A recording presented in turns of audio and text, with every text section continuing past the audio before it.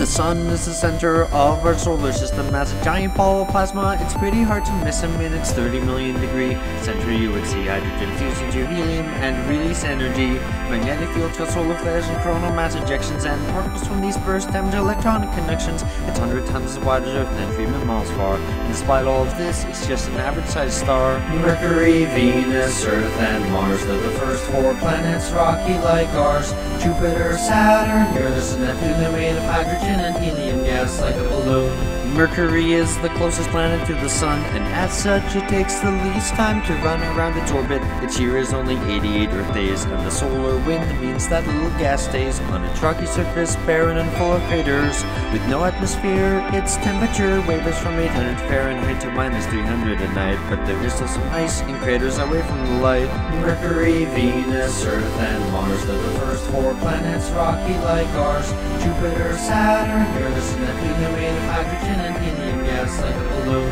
Venus is the second planet from the Sun. It's the same size as Earth, give or take some. Venus is covered in a thick layer of clouds made of carbon dioxide, which in effect shrouds the planet from losing heat like a giant blanket, so it's 900 degrees due to the greenhouse effect. It's covered with volcanoes and is shaped by their powers. The only probes that ever landed died within 2 hours. Mercury, Venus, Earth, and Mars, they're the first 4 planets, rocky like ours. Jupiter, Saturn, Uranus and Neptune, they're made of hydrogen and helium gas like a balloon. The Earth is the 3rd planet from the Sun. I got a feeling you're familiar with this one. It's the only planet known to have had life in its history, though just how life started is still a bit of a mystery. 4 billion years ago, 2 protoplanets collided, and our moon was formed when collision debris united Earth in the Goldilocks zone, not too hot nor too cold for liquid water to exist and life as we know it to take hold. Mercury, Venus, Earth, and Mars, they're the first 4 planets, rocky like ours. Jupiter, Saturn, Uranus and Neptune, they're made of hydrogen and helium gas like a balloon. Mars is the 4th planet from the Sun, and it's the place where our voyage to other planets has begun. The surface is covered with red iron oxide, much of the atmosphere is blown away with no magnetic field inside. Early astronomers saw canals everywhere, and they thought perhaps aliens had put them there. Thanks to telescopes, orbiters, and rovers, we now know that there are no such alien canals, although rivers, deltas, volcanoes, and canyons abound. There's little water left of life on Mars can still be found, so we sent spacecraft there like Curiosity to try and understand Mars' geologic history. Between the inner planets and outer planets, there are billions of asteroids orbiting in a belt around our star. Sometimes they are knocked out of their stable orbit, and a few might collide with Earth if they don't avoid it. Why the belt? Well, it has to do with Jupiter, you see. It pulls on the belt with its massive gravity, preventing asteroids from forming into another planet. But don't worry, a big one can't hit Earth soon, or can it? Jupiter's the 5th planet. It's the largest one, bigger than all the others combined, but only 1,000th the Sun. It's a gas giant, so it has no ground on which to stand, but that doesn't mean its surface is bland. The Great Red Spot is a giant cyclone on its surface. It's centuries old and huge, bigger than the Earth is. There are 4 moons that with binoculars you can see. Discovered in 1610 by Galileo Galilei. Io has volcanoes heated by the friction of its tide, and Europa is covered in ice with an ocean inside.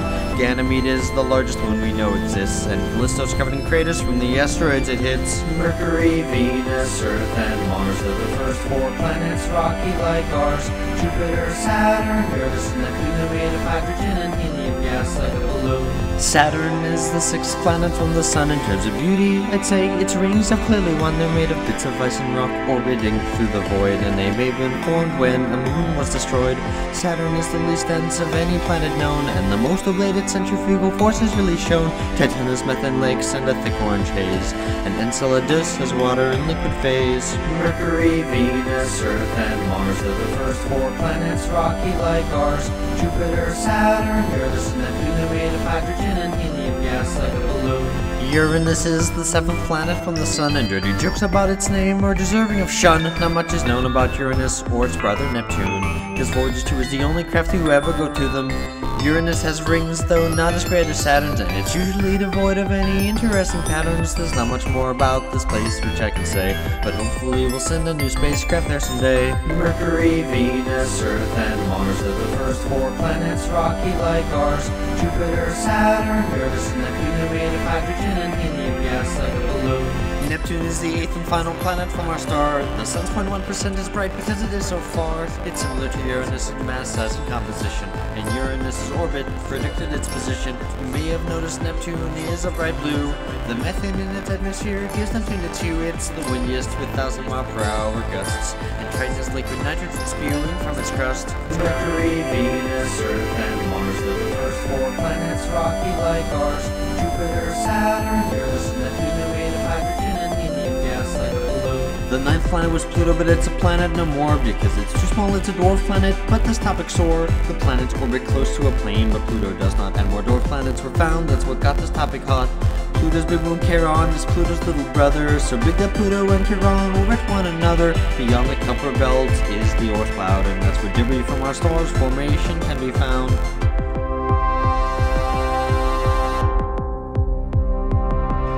Our sun and the planets like Earth and Mars are not alone, just look at the stars. You see, most stars have their own collection of bodies. That is what the search for exoplanet studies. There are far more stars up there than you can see.